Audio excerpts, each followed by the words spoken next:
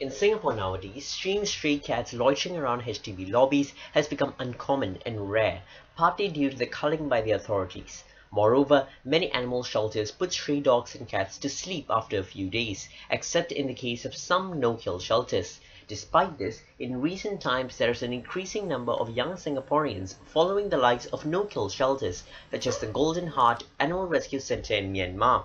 The Golden Heart Animal Rescue Centre cooks huge amounts of food for stray dogs and cats and gives them veterinary care. And just like the folks at Golden Heart, many youths nowadays are taking care of these stray cats in Singapore by feeding them and bringing them to the vet when they are sick. Often, these kind-hearted souls are unable to keep these cats at home because of reasons such as parental objection or lack of space, and thus they resort to helping these cats in whatever way they can. Despite the acts of these strangers, these stray cats still mostly suffer abuse, live in an unhygienic condition, and suffer many health problems as a result. This video examines in depth the case study of a free-roaming stray 5-year-old male cat that has difficulty passing urine. This is a Be Kind to Pets veterinary educational video sponsored by Toa Payoh Vets. As this video contains surgical procedures, viewer discretion is advised. This stray cat was first brought to Toa Payoh Vets on the 20th of February 2017 regarding a blocked bladder, where after being examined by the vets, he underwent a urinary catheterization to unblock his bladder. On the 11th of September, he was admitted one more time with the same complaint. In the case of the cat being unable to urinate, vets usually go through various tests in order to determine the root cause of the problem. The first thing that the vets wish to do is determine if the animal has cystitis, or complete obstruction of the urinary tract. In cystitis, the urinary tract is inflamed, resulting in a partial obstruction.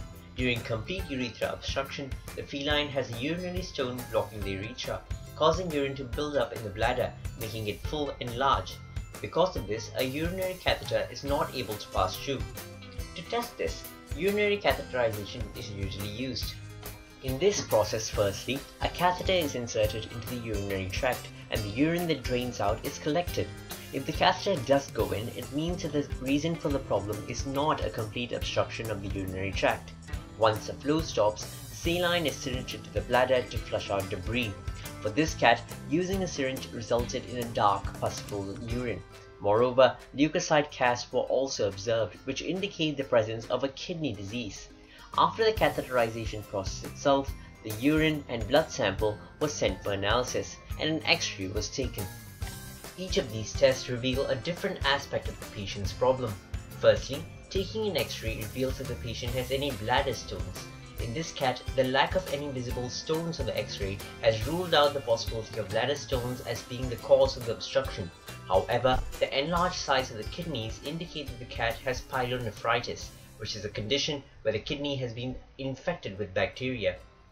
Secondly, they sent a sample of the urine for analysis. The urine sample was described as yellow and turbid, as seen during the catheterization. The 4 pluses in the protein row means that the cat has proteinuria, or an increased level of proteins in the urine.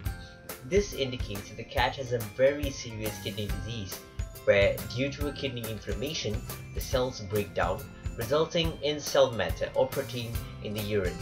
The plus sign in the bacteria row also indicates that there is an infection in the urinary tract. Finally, the blood analysis allows the vets to determine if there is any damage to the kidneys.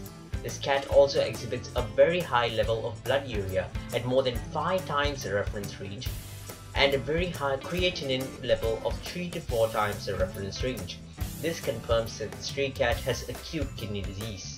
Immediately after the catheterization, the cat was also given kidney dialysis, where a drip is delivered under the skin.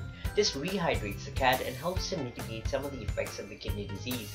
The cat was then hospitalized for 3 days and given antibiotics, and anti-inflammatory medication, and a prescription diet, after which it was taken away by the caretaker to be allowed to roam in its area.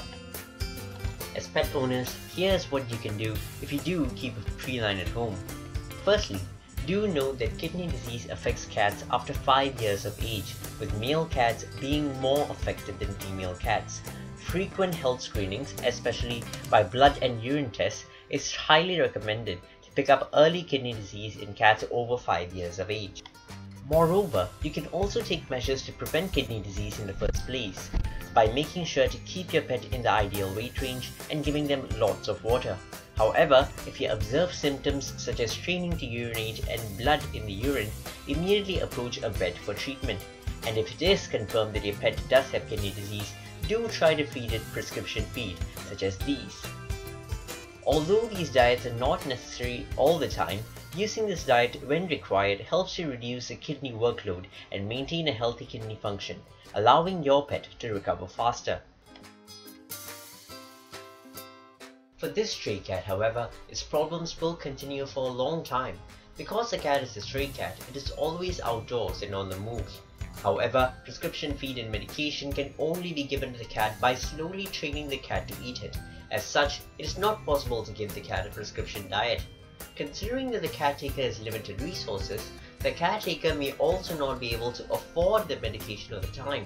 Moreover, the kidney dialysis also has to be performed every day to maintain the health of the cat, which is just not possible as it is too expensive and time consuming.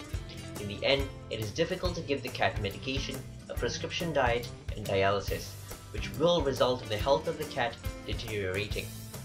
Thus, we conclude that this stray cat is unlikely to live a long life due to its lifestyle.